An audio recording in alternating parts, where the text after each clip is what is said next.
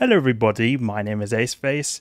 Has it ever been the case that when you play EVE Online you like to eat crisps, or as Americans say, potato chips, and it becomes annoying when you get your F1 key always very greasy because you have to furiously press that all the time when you're in fleets, and then this gets very greasy when you're eating all these crisps all the time?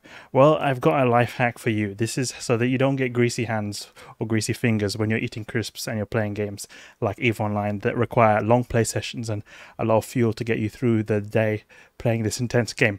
Well, all you need is one of these kind of bag clips, and then you can use this to just grab crisps like this and then eat them. Very tasty. So I hope that makes your crisp eating a little bit more pleasant. I'll catch you guys later.